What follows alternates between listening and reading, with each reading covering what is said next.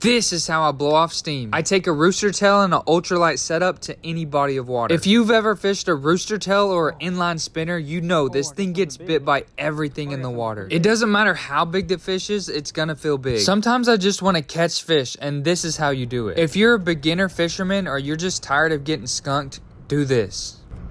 Oh my gosh, fighting so hard. These are white bass and they love getting in huge schools. So when you find one, there's normally a lot more. And they put up a huge fight, especially in this current. Oh my gosh. Just look at how this fish is dogging me.